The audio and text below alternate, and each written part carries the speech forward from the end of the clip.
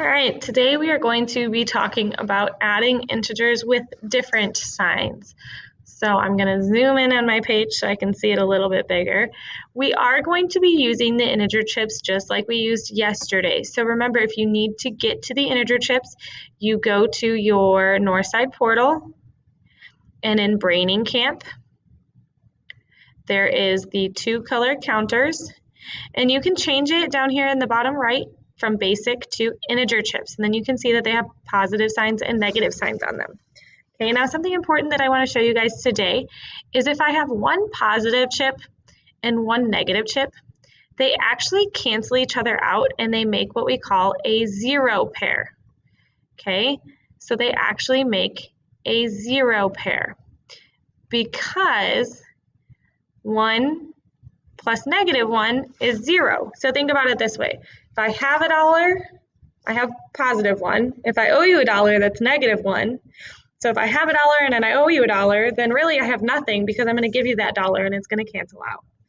Okay, so we have to know that a positive and a negative make a zero pair, just like that. So both of them together.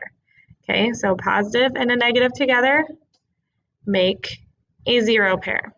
Okay, and it's equal to 0. So that's really important for us to know when we're doing our notes today. Okay, so we're going to start off just like we did yesterday with the integer chips. So we're going to look at the first question. It says 6 plus -2. So the first thing we're going to do is we're going to add 6 of these positive integer chips because our first number is +6.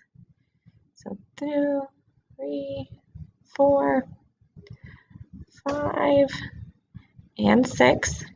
And then our second number is -2. So that means just below it, we're going to put 2 negatives. So 1 and 2.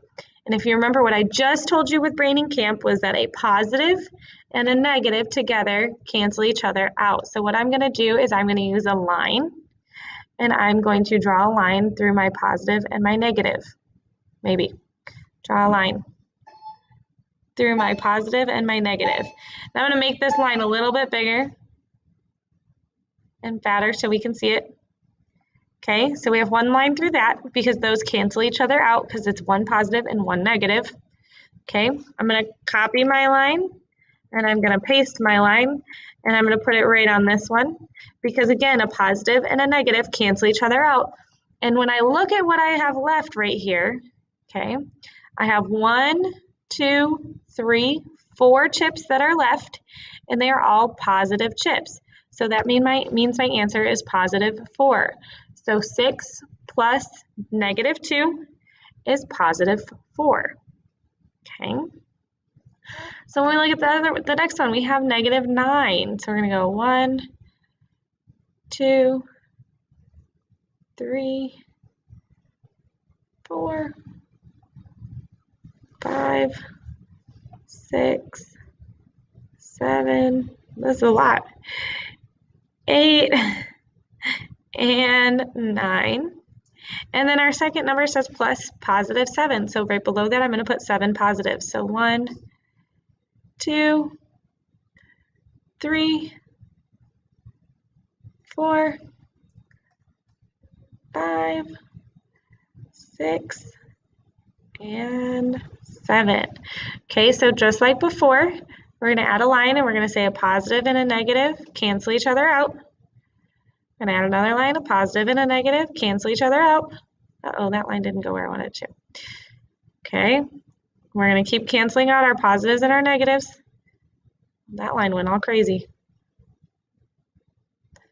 Okay, positive and a negative, cancel each other out. My lines are going all kinds of crazy.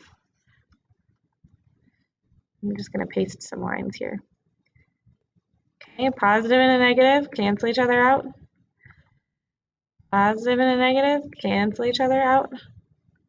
And positive and a negative cancel each other out. So once I cancel out all my positive and my negatives, I find those zero pairs, then I figure out that what I have left over is 2 of them that are negative. So my answer is going to be -2. Okay, -2. Then we're going to do our last question here. So our last question, it says +8 plus -8. So we're going to do 8 positive chips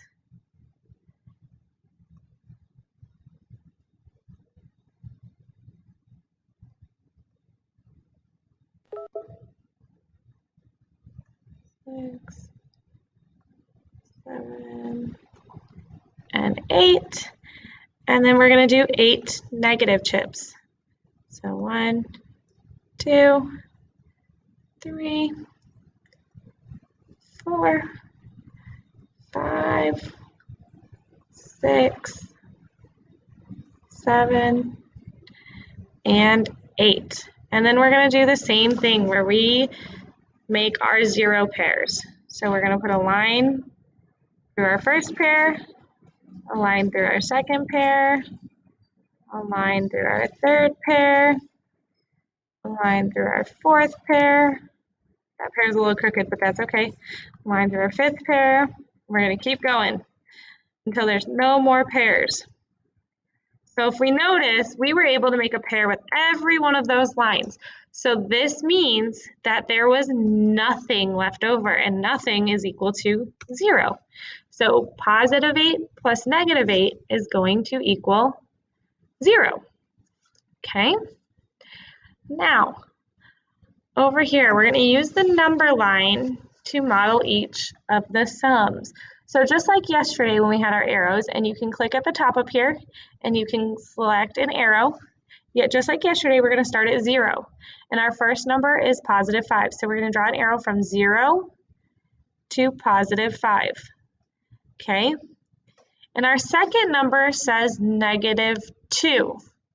Okay, so if we remember yesterday, I'm going to add a text box over here. Yesterday we said negative is to the right, or to the left, sorry, left.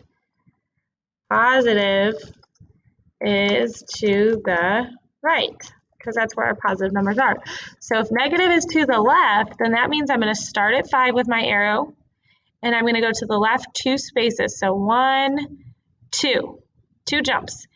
And where I end up, where my arrow ends up, is my answer. So my answer is 3, because that's where my arrow ended up. Okay, so we're going to try this again. So we have 6, so we're going to add an arrow. We're going to go from 0 to 6. Okay, then we have plus negative 9. So if you look over here, negative says to the left. So we're going to make our arrow. We're going to start at 6 because that's where our arrow left off, and we're going to go 9 spaces to the left. So 1, 2, 3, 4, 5, 6, 7, 8, 9, all the way down here. And our arrow ended up at what number? Our arrow ended up at negative 3. So that's my answer, is negative 3. Okay. So if we notice in all of these, whatever the bigger number is, tells us if our answer is positive or negative. Okay, so if you look, our bigger number was 5 in number 4, so our answer was positive. In this next one, our greater number was the number 9, so our answer was negative. Okay, so in this next one, if we look at our numbers, the bigger number is 5, so that means my answer should be positive. So we're going to check it out. Okay, so we're going to make our arrow. We're going to start at 0, and this time we're going to go to negative 4 because that's my first number. So we're going to go from 0 to negative 4. Okay, then our second number says that it is plus positive 5.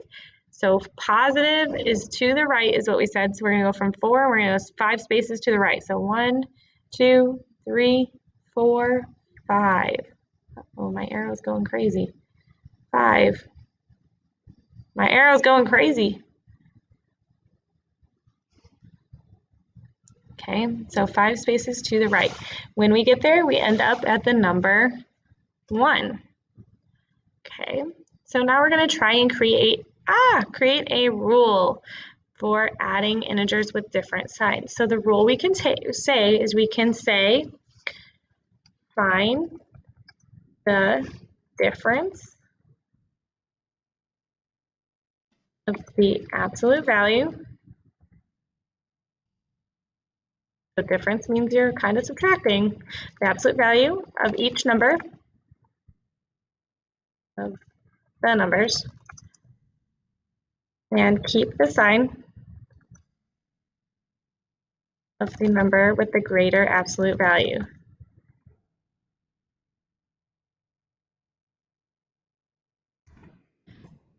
And remember, when you guys are doing your assignment for today, you guys can go back to your portal and you guys can use this braining camp and you can put all the pieces on there and you can match them up and put them right below each other. Okay? And then you can make your pairs that way and zero them out to help you guys. Okay? Or you can write it on a piece of paper. All right? Have a good day, guys.